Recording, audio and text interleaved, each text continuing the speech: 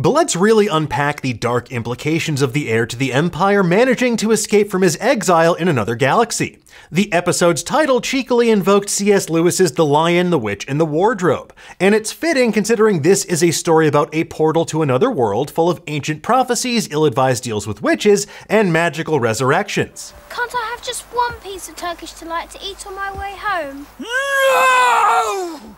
The titular Jedi, Witch, and Warlord are most likely Ahsoka, Morgan Elsbeth, and Thrawn respectively,